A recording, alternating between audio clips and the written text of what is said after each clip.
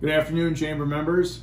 We hope that all of you, your families, and friends are continuing to stay healthy and well.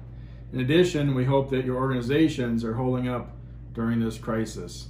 I'm Mike Paone, the Vice President of Government Affairs here at the Joliet Region Chamber of Commerce. Today will be the second video recap of weekly COVID-19 updates.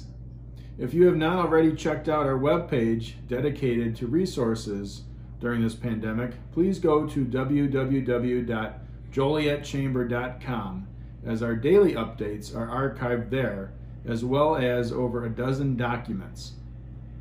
This week brought us some positive news as federal stimulus checks began to arrive in bank accounts for those that qualify. If you have questions about your potential check, visit irs.gov, as they have some links with frequently asked questions and further information about the stimulus. Also, we have heard feedback from several chamber members that have received funding through the PPP fund. So congratulations to those that made it through the process with one of our local lenders. Unfortunately, on the flip side, as of yesterday, the PPP fund has run dry and the SBA is no longer processing applications from banks.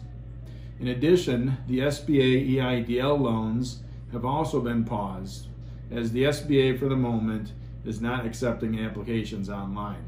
Stay tuned for further information as both sides in Washington continue to work on a further infusion of funds.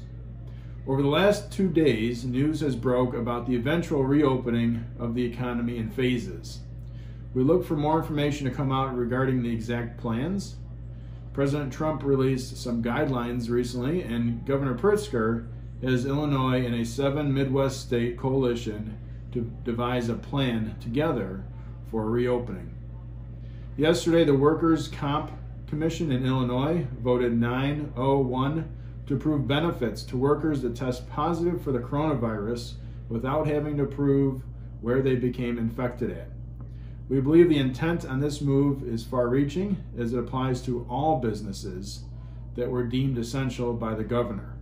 While we fully support those in healthcare, the police, fire, and all other first responders, to apply this to all businesses without the ability to show that the virus was contracted at the work site is unfair. We are watching a few other bills on the federal level. One of those allows employees that were laid off or furloughed to stay on their employer insurance rather than the traditional COBRA route.